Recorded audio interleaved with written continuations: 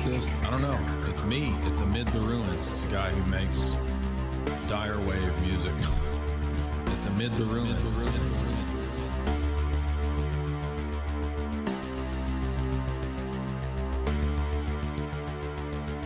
Dyer wave music.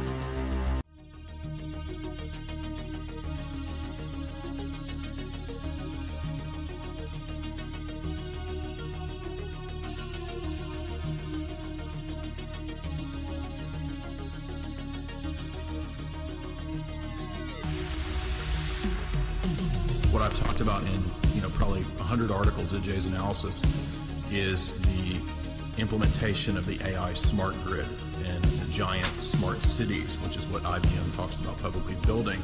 And that's where we're going, and that's what I think we have to be really concerned about. So all of these tensions, they are part of a long-term strategy to basically get everybody moved into mega cities.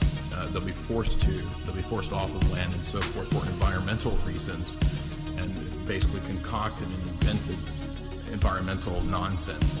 Then you'll be stuck in some hellhole mega city in a, basically a carton-size apartment living over a Target or something, or inside of a Target or a Walmart, as I said several years ago. It's actually coming true now. There's actually Target cities.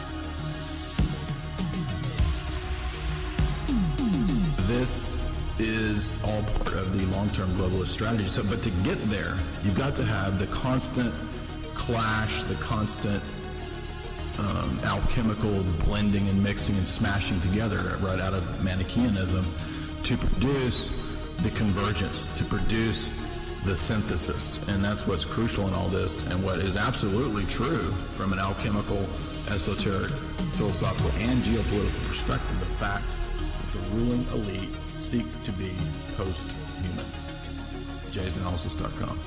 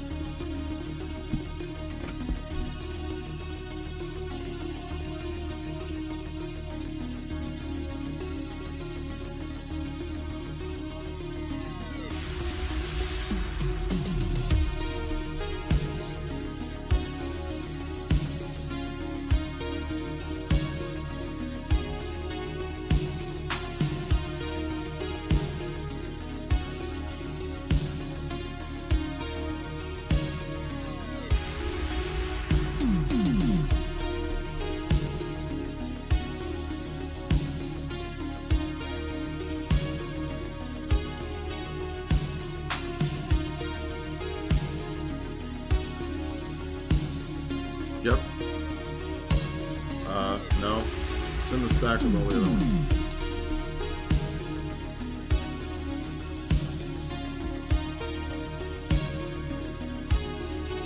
No.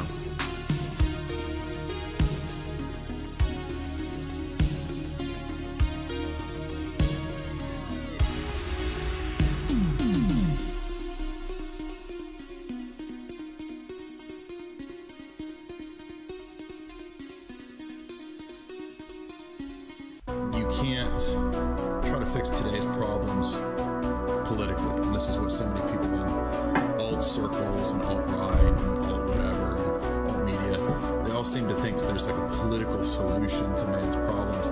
And really the whole of modernity is built on this neo-pagan concept of political salvation. And there is no political salvation for man, because man's problems are not essentially political, they're spiritual.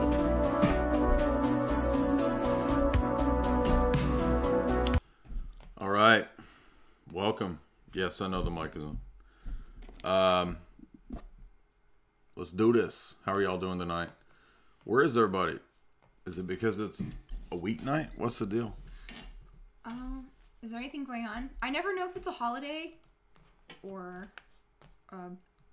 day Tuesday. off. Tuesday, March, something. I don't know. We're gonna have fun though. When do we not? We always do.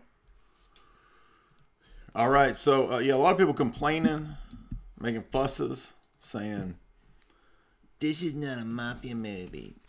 Scarface isn't a mafia." Yes, it is. It's a remake of one of the classic mafia movies called Scarface. So it is a mafia movie, even though it is not the Sicilian mafia. So what? Oliver Stone did not want to do another Sicilian mafia story. So he and Brian De Palma cooked up the idea to update the movie to the time period of 80s Miami, 70s and 80s Miami. Push it to the limits, making lots of money. Push it to the limit,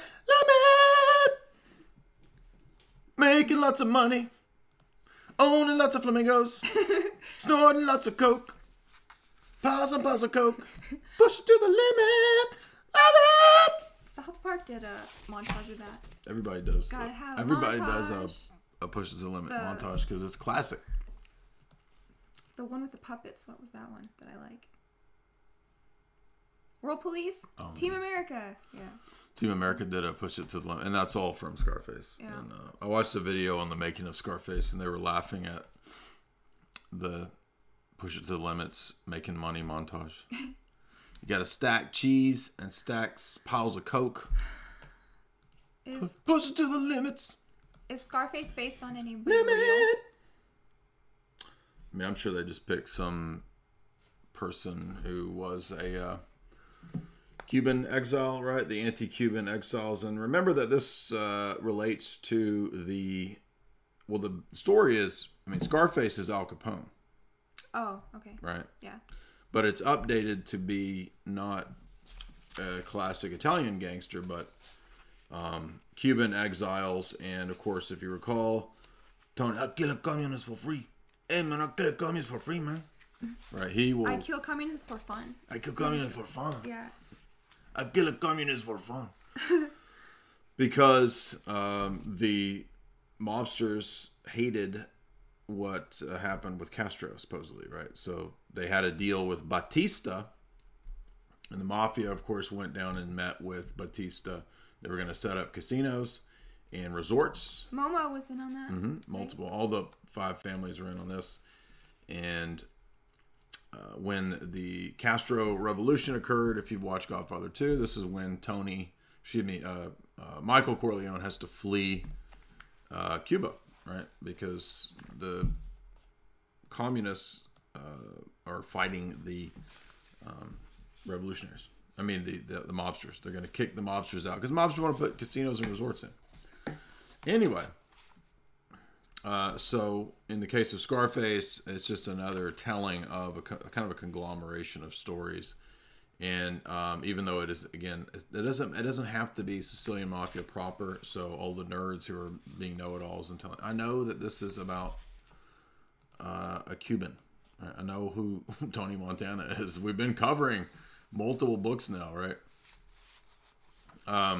Your shirt looks Cuban. This is a Tony-inspired shirt, yeah. And in fact, I meant to put the jacket on. Go ahead. Okay. So, this is an Oliver Stone, Brian De Palma production, and definitely one of the classics from Oliver Stone.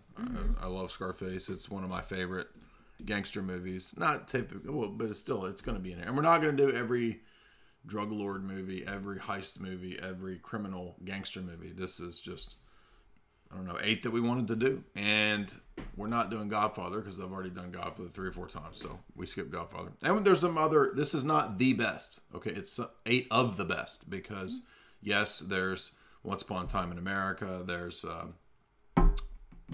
we did Sopranos already. There's others that are not in this list. That's okay. We can't do them all. Mm-hmm. So these were the ones that were watchable. Some I hadn't seen before. Some were classics. The Scarface is set in 80s, right? Or what you looking at me? Why you looking at me, huh? What you looking at me for? This is What like you think I'm gonna do? Miami What you think Vice. I'm gonna do? What you think I'm gonna do to you? Yeah. So yeah, I'm Tony tonight. I'm Tony Montana tonight. I'm not an Italian. I'm Tony. And I'm going to say everything but his famous line. Okay, so you're not going to have to suffer through me saying... What? The little friend line? Say hello to my little friend. I will say every line but say hello to my little friend. In his voice. Because I just said it, technically. So, there's all these refugees coming to Miami from Cuba. Yeah, this is interesting. This is, they said that this was in the real story... When all these refugees came from Castro's Cuba, Castro sent all the crooks. So we've heard of this before, right? So all the criminals come, the criminal elements show up in Miami. And that was on purpose. He flushed out all the jails, right? And sent them to the U.S. And that's even discussed in the movie, right? They talk about this in the first few minutes of the film and the opening sequences. And it's also important to mention that the Cuban refugees, some of these people were recruited by the CIA, paramilitary, and they were involved in the Bay of Pigs. So there was a direct CIA involvement. And I wanted to mention, again, now if you listen to part 2, then you know that we covered the CIA recruiting Sam Giancana. But there's also another figure related to that, and that's John Rosselli, Handsome Johnny, who was...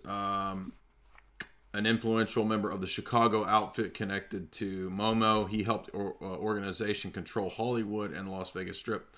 In the early 1960s, he was recruited by the CIA as part of that plot to help supposedly assassinate Castro. And this places Johnny Rosselli in many people's analysis as one of the key figures in the JFK event. Right? So we know that even the mainline histories will talk about the intimate connection between the JFK killing and Sam Giancana. And Giancana claims to have supplied some of the people in that event. And John Rosselli is one of those characters. And Marilyn Monroe, too. Yeah. Well, yeah, I got into all that juicy stuff. If you want to hear that, get a subscription. And you can hear part 2 of the Mafia Talk for subscribers. So we just did lecture 2 for the free half yesterday.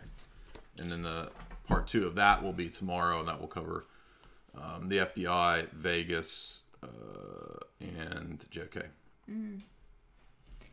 So even the mainline histories, right? That's what's ironic, is that even the mainline histories are admitting a lot of this stuff that was, quote, conspiracy material, 15, 20 years ago. What does this mean after the revolution? It's after the revolution in Cuba. Oh, okay. He was raised by Hollywood. Oh, right. Well, yeah, that's an interesting thing with Tony, is that Tony Montana says that... I love the movies, man. I love your movies. Mm-hmm. I want to be like, like a John Wayne, like the movies, like a James Bond, Yeah. So he wants to imbibe and become what is the American dream. And this is what is a theme in all these mafia movies, of the immigrant who thinks that they can come to America and their dreams will be made true, right? They'll find the American dream and they end up losing everything, because the American dream is kind of not truly what it claims to be, right? It's kind of a scam, because you're really just serving mammon, right? I'm not saying that everybody in America is evil. I'm not saying that everything about having a job or a small business is evil. It's just that a lot of the times it's sold to people that, if you come here, you're going to get rich, and you just, and it's it's sad, right? So he wants to be and live the American dream, which is the house, the cars, the girls, right? Mm-hmm. The power. The power, the money. You get the power, you get the girls. Yeah. Yeah. He wants the power. So there was a riot. The Cubans riot. Yeah, there's this riot that happens, and this leads to some Castro-connected people getting killed. And Tony, of course, has, you know, he there's a sequence that's mentioned in the movie that I had never noticed before, where when he's being led into the country, one of the cops realizes that he's got a tattoo on his hand, which identifies him as a contract killer. So he's a hitman, and he just blows it off like, I didn't do nothing. I didn't do nothing, man. I did nothing. I went to jail, you know, for stealing. I like how I stole some cigars or something. Man. I like how cavalier he is through the whole. I did nothing. I don't know. Yeah. Yeah. And then the funny scene when he hits on Michelle Pfeiffer, that's pretty funny too. He's like, "What'd you do? What'd you do?" Yeah. She's like, she's dancing really white, and she's like, Oh yeah.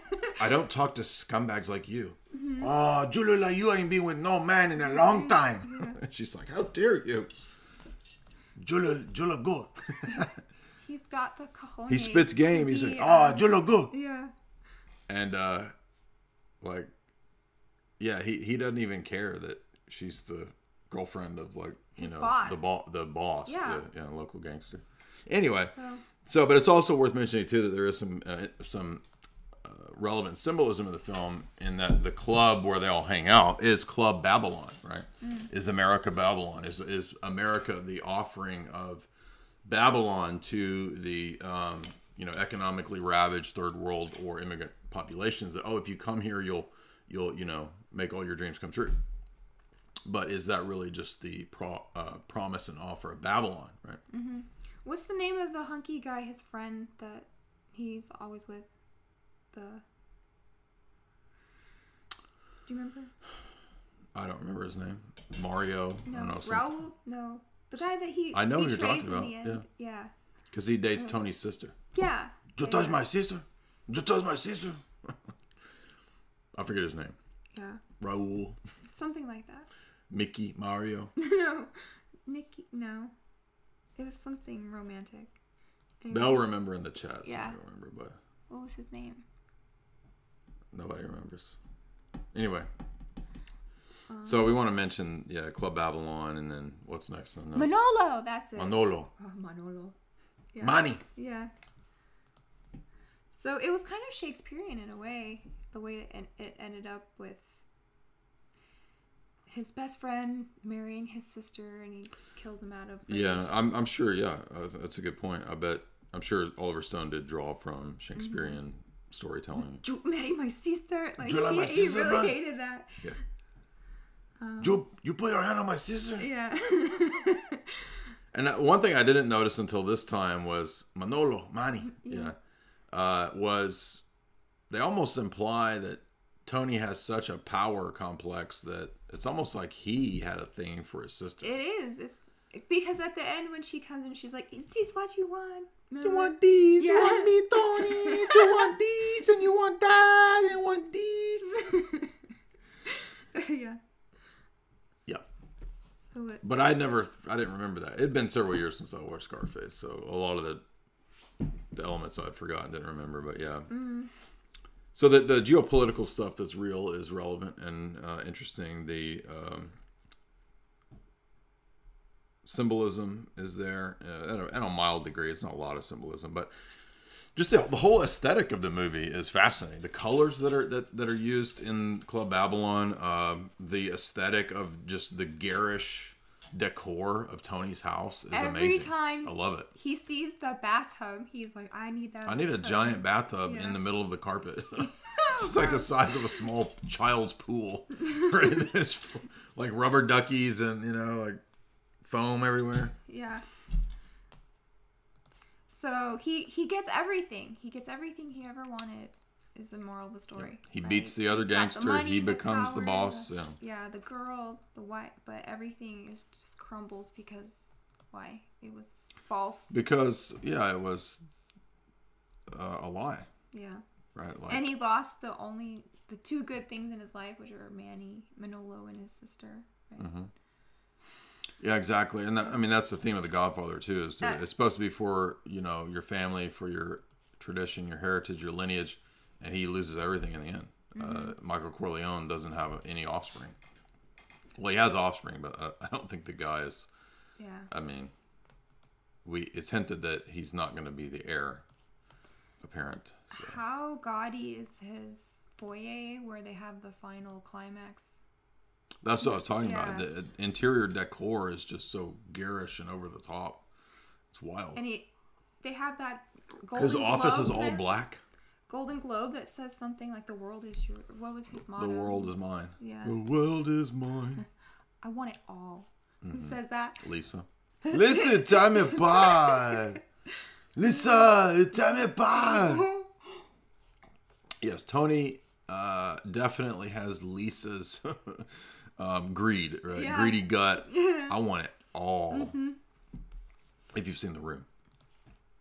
Okay, so where are we at with I can't read your writing. I have to say. So this gets into the cocaine drug trade. Obviously, that's big in the south tip of Florida, Miami. I think everybody knows this. A lot of Miami money, right?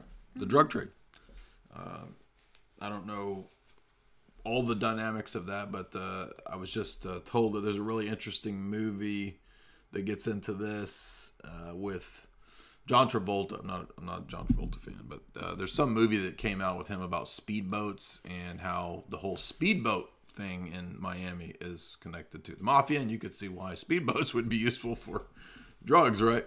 I forget the name of that movie, but that's on my list of mafia-connected movies to watch. And then there's the Jai Alai. People were correcting me for, I didn't know to pronounce it Jai. It's not Jai Alai, it's Jai Alai. That's Stupid Fake Sport. Also a Florida-based mafia front. So, you know, Florida is a big locale for this stuff. And, yeah, I would venture to, although I don't have any figures, I don't have any stats for you, I would venture to say that a lot of Florida's economy has been propped up by the drug trade. I mean, a lot of the U.S. economy has been propped up by the drug trade, all the way back to, you know, Sicilian mafia, as we've been covering in this series, and even up into the 80s with Iran-Contra, right? Drugs and theme parks. Right? They go well together. Yeah.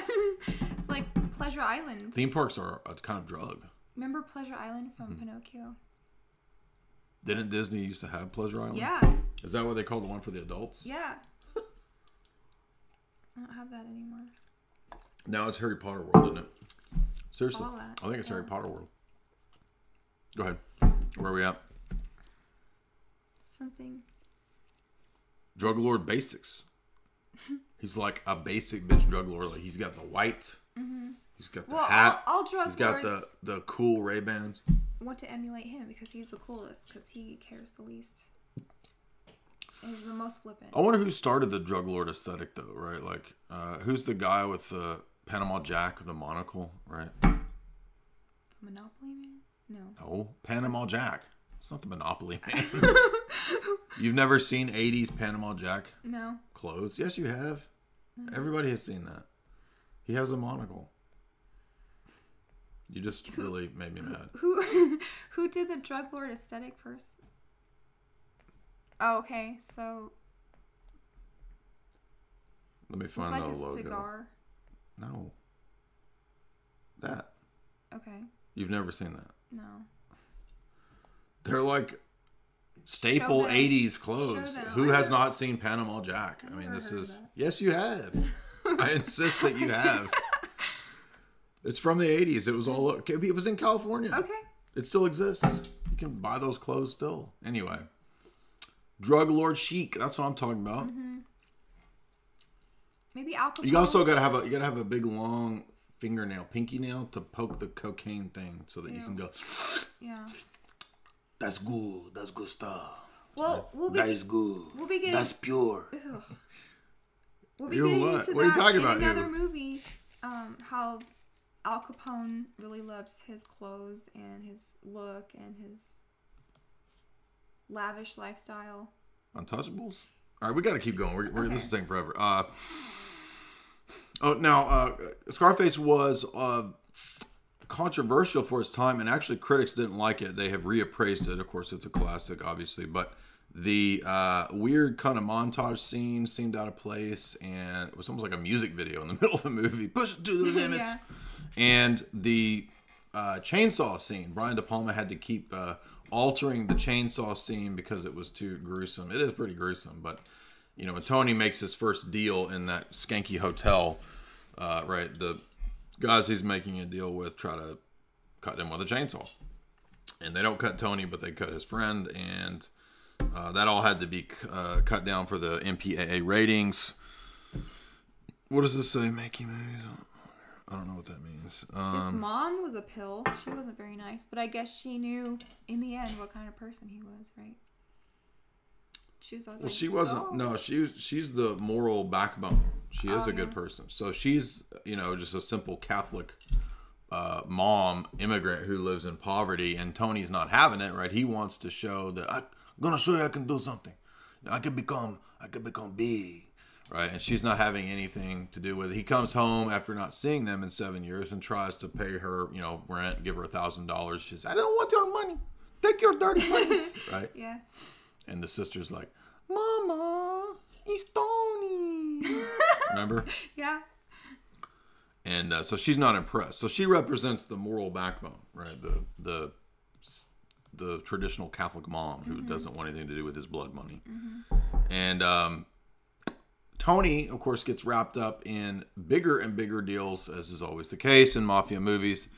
And he goes to meet with that Colombian drug lord guy. And the Colombian drug lord guy is a whole other tier, right? He's got a giant freaking palace out in the middle of where, Colombia? I don't know. But and he's connected to people on the international level, right? So he's connected to generals and corporate elites. And so we find out that the scale of these drug operations is massive, right? It's international. It's gigantic. Right away, we can see, well, now you know why the drug war never ends, is because the establishment at the highest levels runs the drug war. Duh, hello. Newsflash. And this has gone on for a long time, right? All the way back, not just to Iran-Contra, but back to what we've seen with the mafia lectures, to the establishment being involved from the get-go. So the illegality, right? Just like with prohibition, the illegality, it works to the advantage of the system and the elites who run the networks. Now, I'm not saying that means that therefore every single drug ought to be in some libertarian way promoted and I get whatever drugs I want, man. I'm not saying that's the solution. I don't have a solution because it's a very complex problem. But what I'm trying to say is that this demonstrates to us that the war on drugs is a scam. The war on drugs, just like prohibition, operates to the advantage of those that control the black markets. And when things are on the black market, the price is over here, dude. You see? So that's actually, in a way, demonstrated in Scarface. And if you pay attention, you see that with how, just kind of like Bill Harford, right? If you remember in Eyes Wide Shut, he gets wrapped up in people way above him. Right, and that's a dangerous thing. So Tony, this kind of small-time gangster, thinks he's going to be a big-time player, and he doesn't even realize that this is an international operation way bigger than him, and he's getting in over his head. And he realizes that in order to go to that next level, and of course Alex always makes a good point about this, he references this film for this point, right? All the time, is that at that level, like, you got to be willing to, you know, go after women and children and do worse, right? And this is what Tony realizes, that if he's going to work with the big Colombian guy and the elites, the real elites, this is going to require, like, you know, bombing, you know, kids, families, wives. I don't need that in my life. I don't need that in my life. Yeah. You think I want that on me, man? Yeah. You think I want that on me? I don't need that in my life. Yeah. So Tony, of course, kills the hitman that the drug lord sends with him, who is obviously some kind of contract psycho who gets off on bombing people, right? And that's relevant, again, because it shows you that at the higher level, right, it's not just about being a local Miami drug lord. It's serious business. And that's what really goes on. And that's what we see in, right, a lot of the mob stuff that we've covered in my lectures is that when we look at something like Murder Inc., right? Guilds of contract assassins and killers, right? People using contract killers, assassins, people using contract killer and assassin, like JFK stuff, right? The mafia. Exactly. You see how it all ties in. That's how the world really works. So anyway, Scarface is one of my favorites. It's a great, I like reviewing these. Actually liked Scarface, Casino, and Bugsy are some of my favorites. Donnie Brasco is decent. It's okay. Untouchables, I did not care for it. It was goofy. Cheeseball. Let's talk about that one. We'll talk about that because it's just silly. Okay. I mean, I didn't remember this because I watched it when I was a kid when it came out, 87. Another Brian De Palma film, and I was thinking this was going to be like a Scarface type of movie or a Goodfellas type of movie. No, this is like the goody goodies, right? The goobers, right? It's like if Disney wrote a mob movie, or we're going to take care of all the alcohol. We're going to shut down all the drinkings because they're bad peoples. It's like the most goody goody Baptist waspy teetotalers. Okay, so this is 1930s. And they're a bumbling band of goobers. Mm-hmm. 1930s Chicago. Going after Al Capone. So this made me question Prohibition because this went on from 1920 to 1933, right? And I guess it came out of the temperance movement. Right, which the Rockefellers And there funded. was already some states wanting to be dry states, and they were against the saloon culture of the Jazz Age.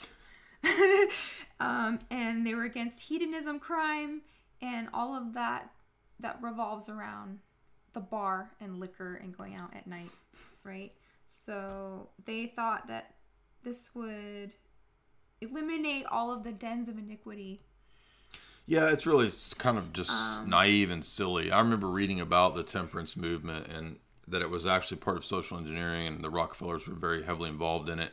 And this will play into Hot Springs and why the Rockefellers were so hot to shut things down with the mafia, while at the same time being, basically one of the biggest mafias, right? Mm-hmm. So it's like mafias versus mafias. And when we get into the Ashman book, CIA Mafia Link, of course, that second chapter is Rockefeller Commission.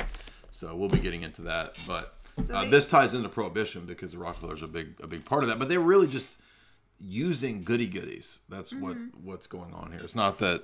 Because everybody drank. This was so silly. Yeah, they found that all the people would go drink. It just preyed on the poor and it boosted organized crime. And then, but the one good thing that came was after Prohibition, when all the bars were closed, the men tended to stay home and drink with their wives, and women started drinking more, and so they would just have cocktail parties instead of go to the saloon. So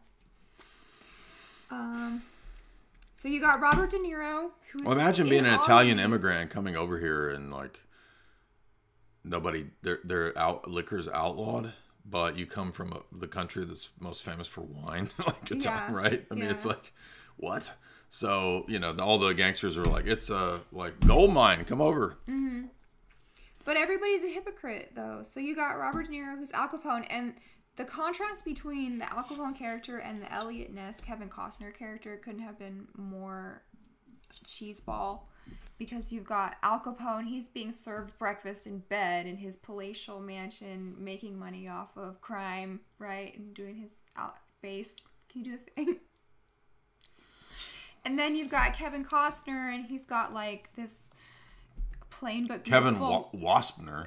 He's like the ultimate waspy dude. He's got this modest little clean house, and like his wife is plain but beautiful, and she's pregnant, and it's very like Christian, and Yeah, he's a hyper-moral goody-goody, but of course, as we progress through the film, we realize the absurdity of this is that, like, they're in all these shootouts. There's this, Tommy guns going off and, like, raiding bootleggers with horseback, shootouts, and it's like, by the end of the film, after all these people getting shot, it's like... Sean Connery just opens up a cabinet and pours himself a giant glass of whiskey before he gets gunned down. Yeah. Well, I might as well drink. It was so crazy it's because... time for a drink. The So he's been out shooting bootleggers, and he gets home and he's like, time for a drink. Yeah. It's preposterous. I mean, but maybe that was the point of the movie. It's just that it doesn't come off that way. The movie just comes off very cheesy. Goobers. They're all goobers. And the whole team, the team doesn't even make sense. Kevin Costner is the only one with any sense. And then he recruits this old coot, Sean Connery, who's a beat cop, and an IRS guy. And they go out to shoot down the mobsters. It's just really stupid. So, one of the first scenes is this terror bombing of a bar. And it makes you think... and a little girl got killed, and so they're pointing out that if you go against the law, then you're as bad as a guy who would walk in and do that to a place. It was just a weird It's morality. a weird morality, it is. Yeah. Well, the whole period's morality is absurd. Mm-hmm. I mean, Jesus turns water into wine, and these goober Baptist Protestants think it's grape juice. I mean, it's just like, come on. Kevin Costner, he loves the law, and he wants all the cops to stop drinking because they don't want to enforce this because it's stupid, right? So he's got to go in there and be Goody McGooderson. And then you've got the annoying reporter who needs his scoop. Remember that guy? Oh, yeah. That guy. He always needs, like, the scoop. And then you've got him busting through that wall in his, like, mega weapon that they rigged up. Yeah, and it was all plastic. It was like umbrellas, Chinese umbrellas from plastic Canada umbrellas, or something like that. Yeah. So thought he it kept was failing, and then he figured out he needed to talk to a beat cop because the beat cops know they got the intel on where the booze is, and so Sean Connery takes him to the post office, and then they make their first bust there. Again, this movie is cheesy. I don't. Well, then you got your government nerd who came down and was like, hey, Well, the IRS every guy's 5 minutes, like, hey, we can get him for tax evasion. Hey, Yeah. did you know? And Kevin Costner wants to Because be like, no, I need to find him. they want to get him for something serious, right? Yeah. And that, of course, ends up being, as everybody knows, what they got Al Capone for. Mm-hmm. What you got? They say Chicago has dirty cops in the force helping the mobs, like always.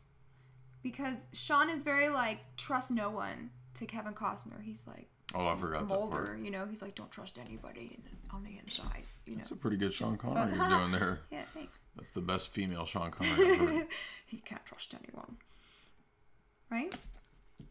I'd forgotten that part. And then I believe they you. go and they recruit Andy Garcia.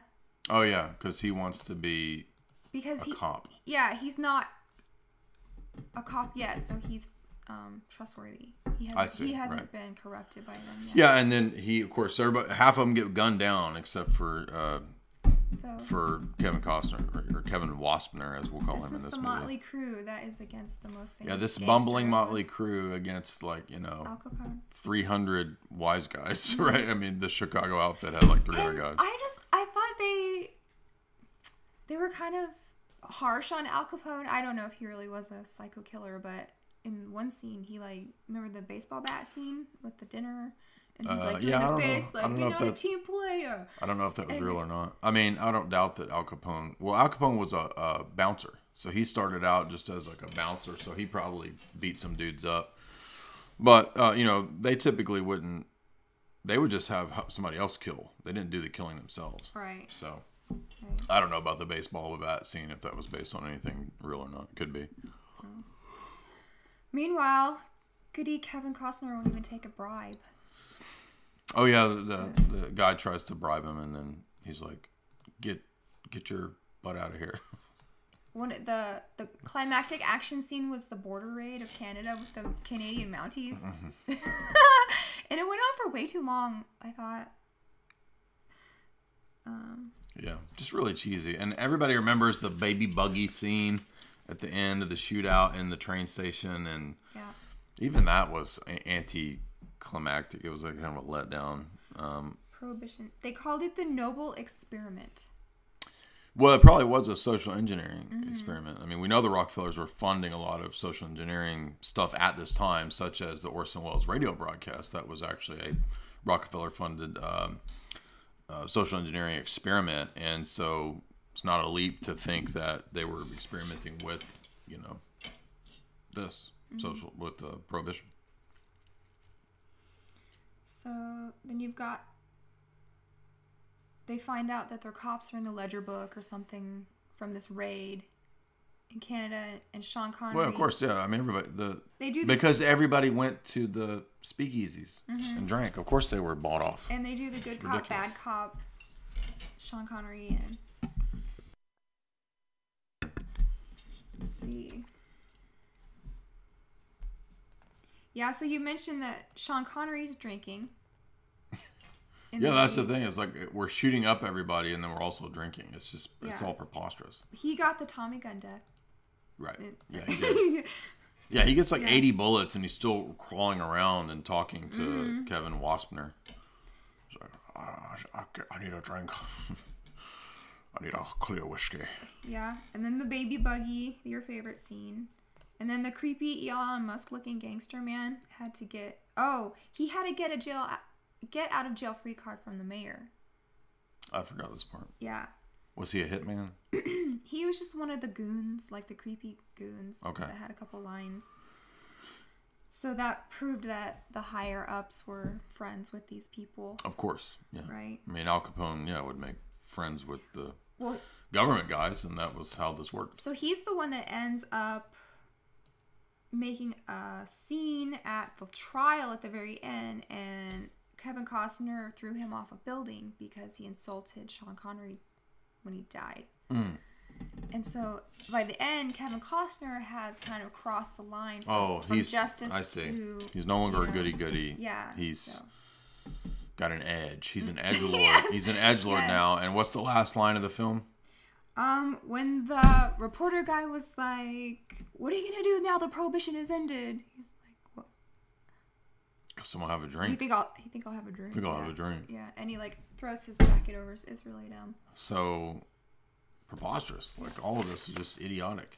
But I guess, if we look at things happening today, people are just as idiotic, right? So that was Untouchables 1987, kind of another Brian De Palma. So definitely Scarface is better than Untouchables easily. Yeah.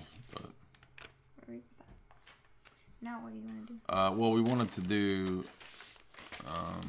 to save a couple of the big ones for the part 2. So Cotton Club or Departed? Cotton Club is not that good. So we'll put Departed and Goodfellas in part 2. We'll do Cotton Club and Donnie Brasco. Well, no, we'll do Cotton Club and Casino, and then we'll save those. There's two big ones in that for part 2. So let's do Cotton Club because that actually touches on. And by the way, we got to mention Bugsy too. So yes, remember I did say the Warren Beatty Bugsy, so I'm going to be going from memory here because I forgot my notes, but. This was a lot better than I expected. This is up there in my some of my favorite mafia movies, and this is the story, as we said, of Bugsy Siegel, who was a very savvy organizational man. Right, we covered this in last night's installment, and he and Meyer Lansky together had the idea for Vegas. Right, they had this idea that.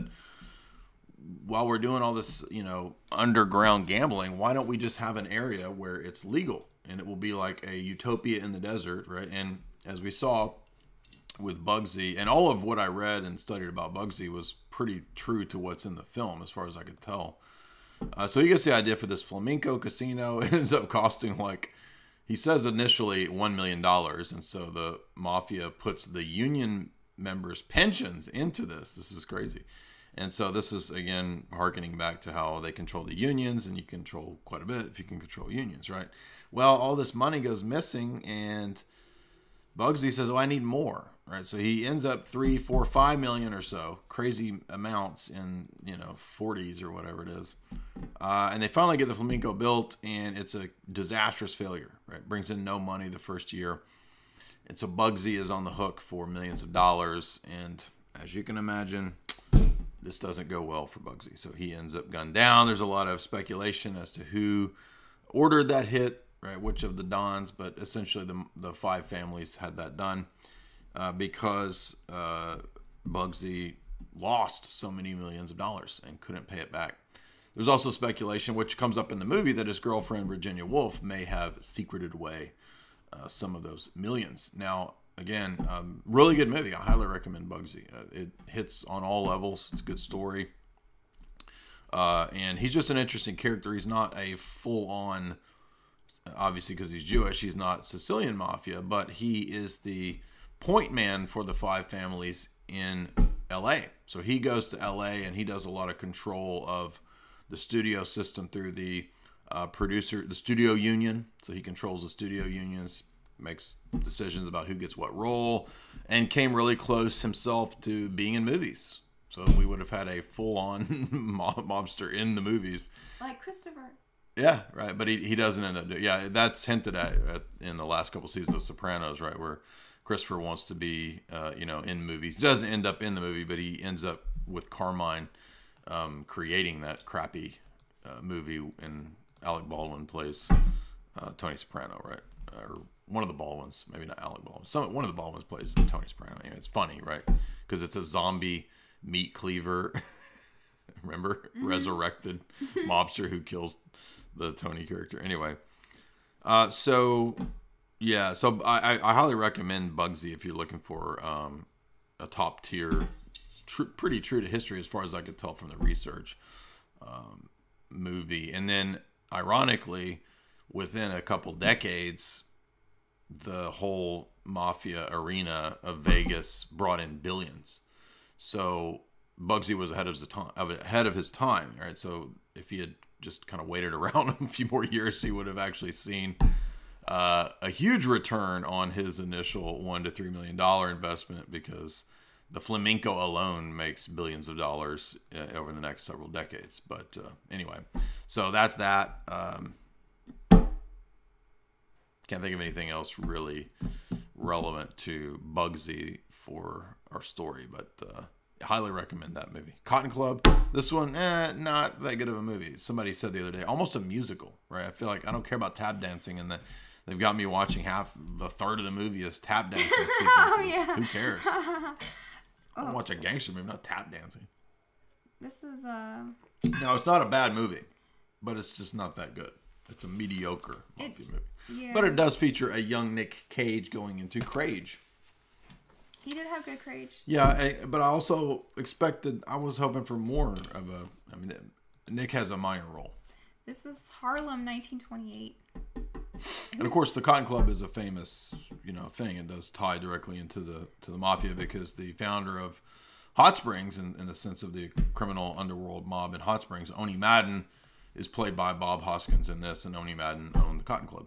And so he actually dated Mae West and another Hollywood figure, I forget who. But so this is, even at this 30s, 40s time, you've got a direct connect between the mafia, the mob, the gangs, and Hollywood. Of course, Oni Madden was a British gangster. So he was UK, wasn't Sicilian Mafia. But he did organize Hot Springs into a neutral area for the mafia to come and have meetings and sit downs. And you could understand why, because of the hot springs, the baths. You can't bring a wire or a gun into a bath.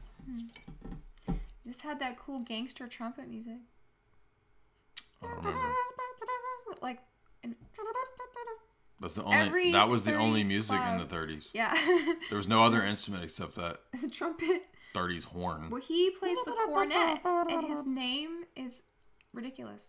Buddy Dwyer? No. Dixie Dwyer. Dixie Dwyer. Yeah. So Richard Gere is the lead boring character, is Dixie Dwyer. Yeah. And he is supposed to be based on the actor George Raft, which somebody was calling me out because I supposedly said, I didn't mean to say George Raft was a mobster. I know he was an actor.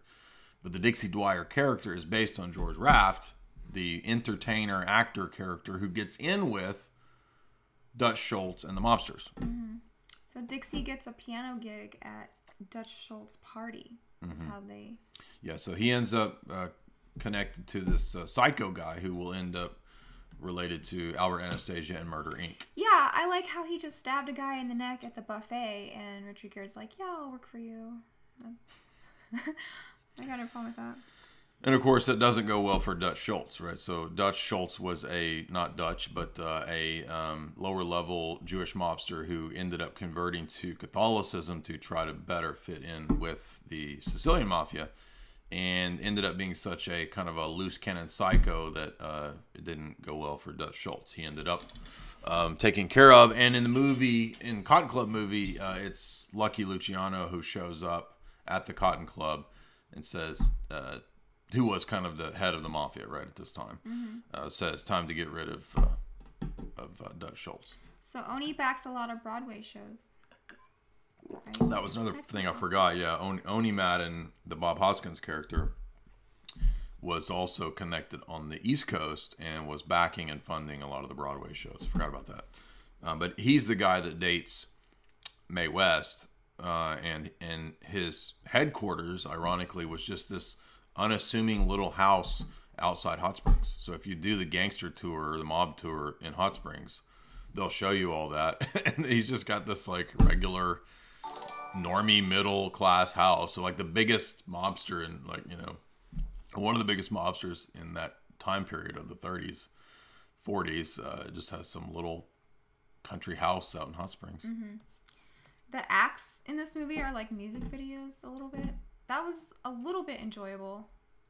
Well, you like musicals. I'm not a fan of musicals, so I don't. But I did like the music. I don't care for musicals. So.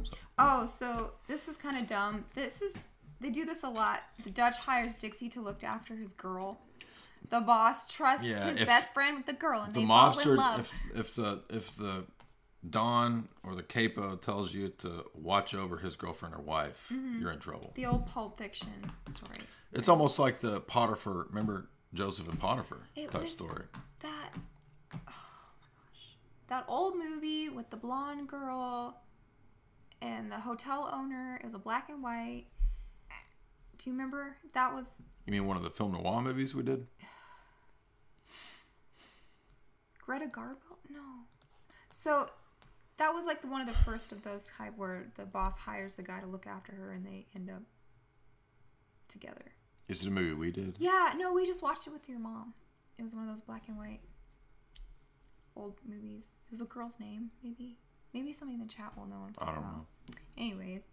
So yeah, that old chestnut, and she's always like, can't leave him because you don't know him like I do, right? He's a psycho, and the guy's like, come with me and we can get together, and she never wants to leave the boss because for whatever reason she has her loyalty. Yeah, I mean, all of these elements just I thought were kind of trite. They weren't very interesting. Well, she was getting her own nightclub is what she wanted her own. Mm-hmm. Although I would add too, one of the curious figures that relates to the Manson stuff, Roy Radin. Roy Radin is one of the guys who wanted to produce and fund the Cotton Club. So there is some bizarre connections just to the making of this movie itself. Yeah. Which comes up in Dave McGowan's book. So. Let's see. Oni wants Dixie to work for him in Hollywood. Right? Roy Radin was an American show business producer who packaged vaudeville shows and oldies and nostalgia tours in the 70s and 80s. He was probably best known for his attempt to finance the movie The Cotton Club and the subsequent victim of a murder for hire contract killing at age 33. Yeah. So that's because he was connected to organized crime and all that stuff in the Manson craziness. That's why I got Dave's book out, but because I wanted to find the Roy Radin section. Go ahead. Their slap dance. They had one of those scenes where they do the tango and they beat each other up because sexual tension. Remember that? Mm-hmm. Yeah. They used the N-word a lot in this movie, which I thought was weird. Well, it's portraying that time period. Yeah. Let's see. Here it is, page 208. We'll see. You keep going. I'm gonna see what Dave says. Okay. I'm not saying this stuff. Okay. This is when they're going into the Great Depression. Okay. So one of the plots in the movie was Nick Cage is Dixie's brother, who also works for the boss. the mob boss, right? Well, they're wannabes, yeah. And they don't even know the other one works for them. Right. So Nick Cage has been doing his crime all this time. Oh, this is why. Oh, this is interesting. So this is why. This is how the Roy Raiden thing connects to Laurel Canyon. I remember it now. So Dave talks about how Mama Cass from the Mamas and the Papas, right, who was very important, obviously, in the Laurel Canyon scene. The power couple's circle of friends include Warren Beatty. So Warren Beatty is in Bugsy, right? Peter and Jane Fonda, Jack Nicholson, Terry Melcher, girlfriend Candice Bergen, Marlon Brando, Roman Polanski, Sharon Tate, Abigail Folger, Wojtek Frykowski, and the soon-to-be-dead gossip columnist Steve Brandt, Larry Hagman, presidential brother-in-law Peter Lawford, Marilyn Monroe, Dennis Hopper, Ryan O'Neal, Mia Farrow, Freemason Peter Sellers, Zsa Zsa Gabor, and the you may have heard of Charles Manson, right? In the circles of Mama Cass. Interesting. So the way that this relates to Roy Raiden is as follows. There were, to be sure, numerous ties between the Mamas and the Papas and Manson. Between the Mamas and the Papas and the Chalo Drive victims, John Phillips, for example, had invested $10,000 in Jay Sebring's business venture, Sebring International, which is rumored to have been a front for illegal activities, including drug trafficking. Michelle Phillips had a brief affair with Roman Polanski in London, while Polanski was married to the soon-to-be-murdered Sharon Tate. During that same sojourn to London, Tate was reportedly initiated into witchcraft, and that's, I just read another source to confirm that. Mama Cass has, as also previously noted, just lived across the street from the house at 2774 Woodstock Road, occupied by Folger and Frykowski. Abigail Folger being one of the victims, right, of the Manson stuff. Regulars at Cass's home included Pick Dawson, also a regular at the Frykowski Folger home, and at the Tate Polanski home. The son of a U.S. State Department official who, according to John Phillips, was suspected by the authorities of using diplomatic pouches to move drugs between countries. Also present in these circles was Billy Doyle, local drug dealer who Dennis Hopper claimed was filmed while being flogged at the Tate Polanski house just 3 days before the murders. So in other words, BDSM type stuff going on. Another regular of these circles was Bill Mentzer, who was later convicted of the murder of Cotton Club producer Roy Raiden. The LAPD once described Mentzer as a member of some kind of hit squad, contract killers. And then Dave goes on to mention Maury Terry's famous book, Ultimate Evil.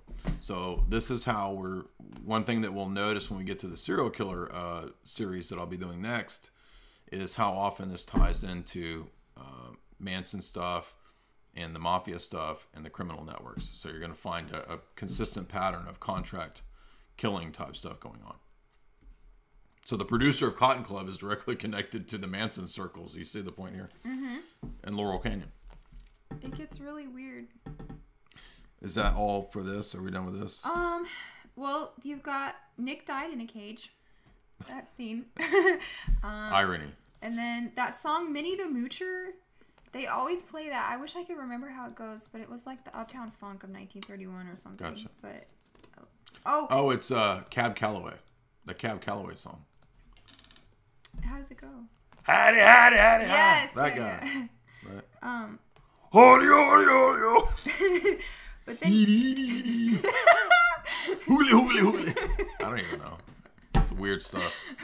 Remember the brief resurgence of that, and then I'm the scat man. Yeah. Swing came back for like a couple. I'm talking about the scat man. Yeah. The brief, was that early 2000s or 90s, late 90s? Oh yeah. I'm the scat man.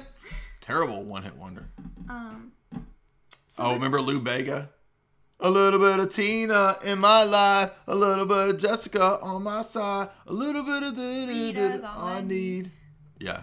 Yeah, that's a terrible song. I hate it. But Lucky Luciano visited the Cotton Club, so did Charlie Chaplin. Well, Lucky is who shows up in the movie to give the orders to get rid of Dutch Schultz because he's a problem. And Lucky is who organized the mafia into the structure that it is. Lawrence Fishburne gives an angry swirly.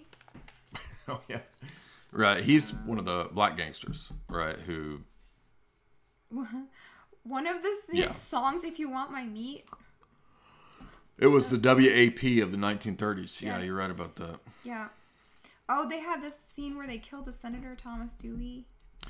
Dewey was, of course, right, the one that Dutch Schultz wanted to have killed because Dewey was prosecuting the mafia. If you listen to my talks, we covered that. Exactly. Exactly.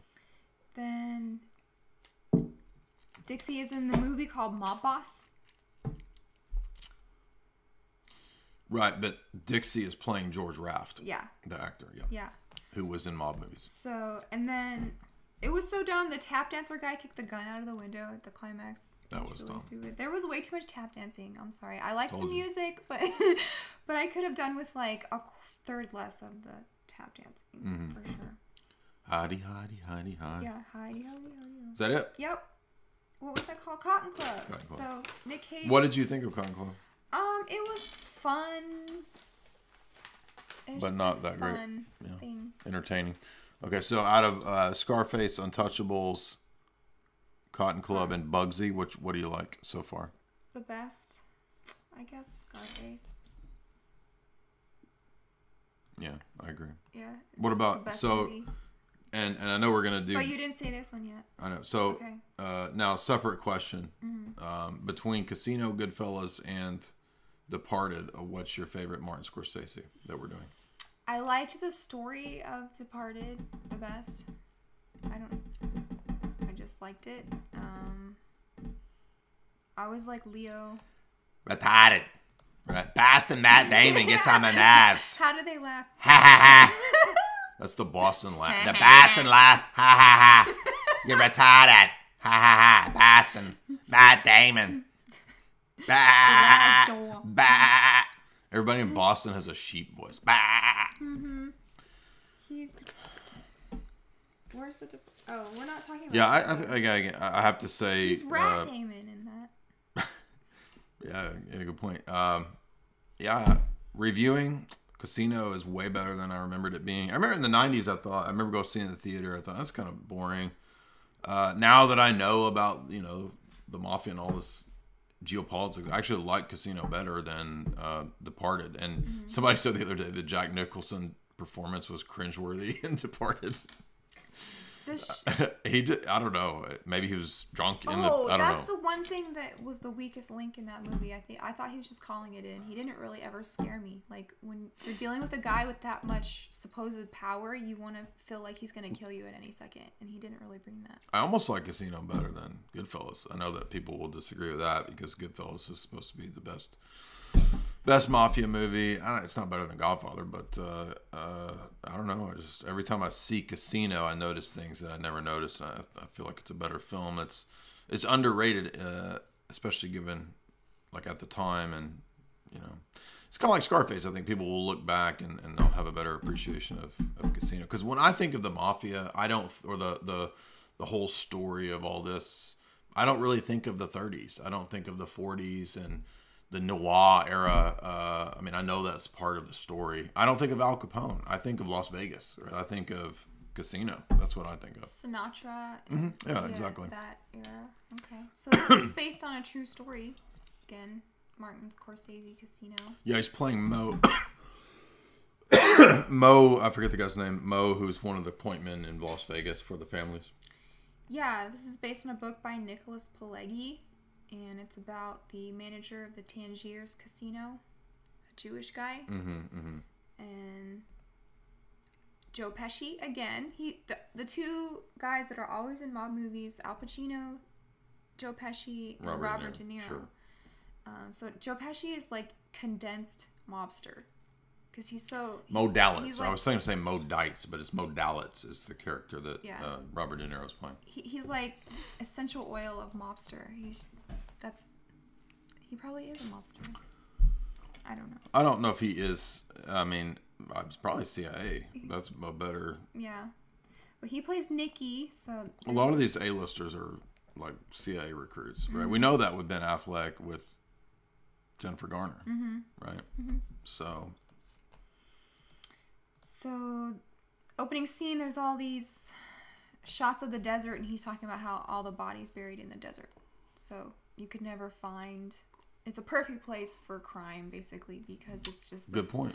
Like, epicenter put the of bodies out in the middle of the electricity desert. and running water, and Right. then surrounded by nothing whatsoever. And that was Bugsy's idea, right? Was to set this all up. Yeah. So Las Vegas is designed to take your money, duh. That's pretty much everyone knows that. But they make a point of telling the narrator character. Mark Scorsese likes narrators in his movies, and the narrator character is Mo towards the end of his life, recounting the story and talking about how all the saps and the suckers coming every year, dropping billions of dollars directly into our pockets. But yes, the Tangiers was real. If you watch Michael Francese's videos, the famous guy on YouTube now, who is the ex-mobster guy, when he reviews movies and clips, he says that the Joe Pesci character in this is one of the most realistic portrayals of a wise guy that he's ever seen. So the counting room guys always steal. And there's a big problem, but there's nothing they can do about it, right? So Vegas is for thieves and gamblers and mobsters. And entertainment, right? I mean, everybody knows Vegas is about entertainment, right? And poor women they're always strung out in Vegas, right? Like, are there any women in Las Vegas that aren't on drugs? Every dancer, right? Oh, poor lady. All the dancers. But the money goes to Kansas City because that's a big hub, right? Which surely everybody knows that. Probably. So the mob bosses take their suitcase of money every so often. And they get on a little plane and fly to a little deli in Kansas City. And they control the Teamsters Union. Yeah, now this is one of the first places where I encountered... Now, if I had read some books on the Mafia, this is one of the things you learn right away. In, for example, the Sell and Rob book, he brings it up pretty quickly, but... Scorsese had put this in the film too, right away, was that they were controlling the union and they were going to put, again, people's pensions into the casinos, which is what we saw with Bugsy, right, from the very get-go. But they also control politicians, right, buy them off. And the irony here is that everybody's just looking for a way to go after other people. So the problem with Mo is that he doesn't get this goofy license, right? And then you've got Sharon Stone is a pickpocket chip stealer, and if anybody could make Michelle Pfeiffer look ladylike, and Scarface is Sharon Stone because she was bad luck. Right? The poor mafia wives are always portrayed as just these strung out thoughts, like they're just crazy. Well, how stressful would it be to be in that position? Well, you chose. It's not like nobody forced you to marry that guy. That's true. But she's his type because she brings in high rollers. Well, the difference though is that here, Mo is not actually a mobster. He's a connected person because he's the Jewish guy. Right. But he keeps thinking he's going to change her. Remember? That's his mistake. Yeah. I always thought, like a business deal that, she would eventually realize that she loved me because it just made sense. And it doesn't work that way, right? So then you've got Joe Pesci, who wants in on De Niro's outfit in Vegas because at that time there wasn't that many East Coast guys out there, right? Yeah. So Joe Pesci, who is the actual made man, right, shows up and they're buddies and they grew up together and he wants to help him run things, right? And this is the source of the problem because both of them make mistakes in running this place, which lead to not only its downfall, but the downfall of quite a few people. I like the way they deal with the hustlers, the cheating teams that sneak in. They zap them with the cattle prod. That part was funny, yeah. So, but by the way, I had never gone to. Well, one time in the early 2000s, I went to a local casino about 2 hours away, and it was such a shock that I was like, I'll never go to a casino again because it was just garbage. It's like this floating barge of decrepit boomers pulling their oxygen tanks.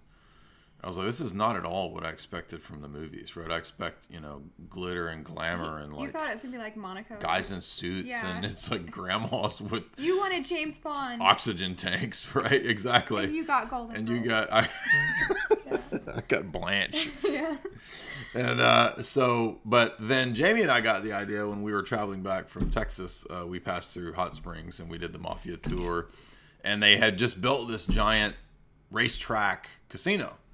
So it was all brand new. And I was like, well, why don't we just go in there and see what that's like? Because I've never been in one. And I'd never done the roulette. I didn't care about anything else. So we did have fun spinning the roulette about 10 times. I think we were down $100 and then we made $200 and then we were down $50. So we didn't gamble a lot. It was just one time to do it to see what it was like. And I've always wanted to play the roulette, but the roulette wasn't even roulette. It was like It's a weird now, screen roulette where you touch the screen. It was like Coof rules, and it was more like a video game. Yeah, it was like walking in and playing video games with adults in a giant video game arcade. Yeah. I was like, it's not what I well, thought. That's what this is not cool at all. I was writing about that, or I said something about. And it's all these people in there like drunk, like Chuck E. Cheese. like tipped up, like half falling over, like putting the quarter in the thing over and over and over. And it's just like Chuck E. Cheese is Vegas sucks. for kids. It's the same machine, same characters, same. It's not glamorous at all. Yeah. It's trashy, dude. So yeah, I think video arcades are just like a training to get people to go to casino. We would have been up $200 if I had. I mean, I was doing pretty good on roulette. I was doing pretty good. Gambling makes me sweat, and I get upset, and I get mad. I did pretty good on roulette, though, didn't I? You did good. Yeah. You're lucky, but I hate roulette. So. It wasn't even real roulette, though. It was like fake roulette. So you can't take a hooker and make her a housewife, babe. I don't know why Mo didn't learn this lesson, but yeah. I mean, like, you would have think he would, being in Las Vegas, you would think he would know this. But he thinks he's going to turn Sharon Stone into a good girl. He thinks if he gives her enough stability that she'll change. But I gave and jewels, right? Yeah. Just like drawer after drawer of giant jewels. His emergency money that only she can access, that he needs to get him out of a jam. Like, he trusts his entire... She's Sharon Stone for most of this movie. Yeah. She's out of it. Oh, and she still loves some dude, some hanger-on. James Woods. Yeah. Right? So James Woods plays the sleazy drug lord guy that she formerly dated and still loves. Yeah, but he won't do anything for her or marry her or anything. So she has a pattern of this codependent sort of loving the guys who treat her like crap, and then she can't stand, Robert De Niro, who treats her well. Mm-hmm. So he gives her all the jewels and fur. Let's see. Nikki is made and Ace is not. So Nikki, Joe Pesci. Well, this is the source of the problem because, right? I mean, Joe, the Mo character can't do anything and can't deal with the antics of Nikki, and it's causing problems. Mm-hmm. But Ace has the really good instincts about how to run the casino, so he's doing really superb at Mo? No, not Mo. Ace De Niro. His name is Mo Dallas. They call him Ace. Yeah. Okay. To bring the bookie joints inside the casino, and so he's like climbing in the ranks of popularity in Vegas. But then Nikki, on the other hand, gets blackballed at every casino because he's a crazy gangster. Well, he's psycho, yeah. Yeah. And then... But then Mo makes a mistake by trying to have a TV show, right? Remember, that was after. Right. So Nikki brings his gang to Vegas for heist, so they start knocking off all of this people, making enemies. But he wants to put his money in legitimate places like restaurants, and then Nikki... takes care of mob stuff in Vegas. Let's see. And he's like the new boss of Vegas, basically. Right? More or less, and then she gets caught giving money to James Woods, and Robert De Niro has to pistol whip a dude. Right? And does he? I forget. So it causes Sharon Stone to like lose it even more because That's right. Beat up her boyfriend. So well, he keeps having these problems with his wife, and this is leading to problems at the casino, and this is problems with Nikki, and so he's having a hard time running all this because of these out of control people in all of his circles, his orbit. And he fires a guy who he should not have. He should have made up with them because it was like the Las Vegas gaming license people. And that was the whole thing that they had over him the whole time, was that he was lacking this license. Yeah. In the meantime, Sharon Stone's making friends with Joe Pesci, which is pretty much the worst idea of all time. And they have a fling. And they're just a bunch of thieving thieves out there, basically, is like what this movie is saying, right? They're trying to stop the skimming. There's a lawsuit and a murder put attention on Ace's casino. Yeah. And he's getting all this bad reputation because of Nikki. Mm-hmm. And Nikki and Ace argue about who will run Vegas. Right. Because Nikki's getting more powerful too. And he thinks that the way to run this, right, is to do it like, you know, have a TV show, bring all these people in, get the media attention. And the bosses don't like that because, as we will see as a running theme, is that media attention becomes one of the key chief boons for the mafia. He does that because his license got denied, so he kind of loses it, so he can't be in charge anymore. He's going to have this TV show and get the word out. It's a Johnny Carson style TV show. Let's see. And then Sharon Stone, again, the crazy, is coming out. Sharon Stoned. Yes. She wants to leave Robert De Niro to be with James Woods, but he's even more of a sleazebag when he has some scenes with her and their kid. Do you remember that? He's even worse. Mm-hmm. So she's like, I can't stay here. I can't go there. Yeah. Right. She got some issues. Mm-hmm. So then when she tries to leave on her own with all the money, she gets caught by the cops. Right. And this leads to a big raid and a bunch of problems, right? Yeah.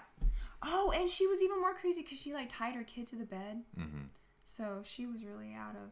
Abusive. Yeah. All right, let's go ahead and get to the conclusion here. Yeah, let's see, So what was the FBI raid over? I forgot how they... Oh, they went after because you didn't have that license, right? Some guy had a rant in his store...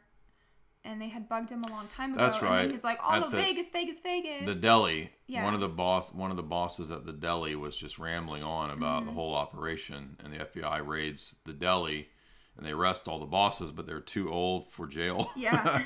Yeah. So, So lots of people getting whacked. Yeah. Right. Nikki was killed with bats, and his brother.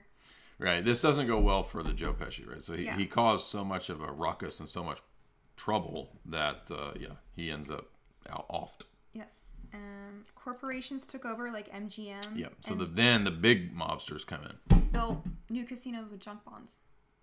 Which I didn't know, right? So this relates to that probably that 80s junk bond scandal, right? Which is fascinating to look. It's its whole own scam world of Wall Street stuff. But yeah, so now we're going to get the real mobsters coming in, right? The Fortune 100, Fortune 500, Wall Street. That's the real gangsters, the real mobsters. All right, that was great. I loved it. This was fun. It tied in so well with, especially now that I know a lot of the history. When I'm watching the films, it's a much better experience, and you'll notice a lot of the mob films are just kind of conglomerations of the real people and the real stories. So it comes alive, right? When you know the history as well as watching the film. So really, really like Casino a lot. That's my favorite of those. Well, I'll put Casino and Scarface on equal footing. And then in part 2, Jamie and I, if you want the full experience, we will cover Goodfellas, The Departed, Donnie Brasco, and one more, maybe Black Mass. Which Black Mass was a really good portrayal of Whitey Bulger, and the Departed Jack Nicholson character is supposed to be Whitey Bulger, but it's not very good. The Johnny Depp Black Mass portrayal of Whitey Bulger is much better, just as Whitey Bulger goes. So that will be, of course, Irish Mafia, Winter Hill Gang, and their connection to being run and controlled by the FBI. So fascinating story there. That will be in part 2. Look for that in the next day or two, and then look for the next installment of the Mafia History Lecture in the next day or two.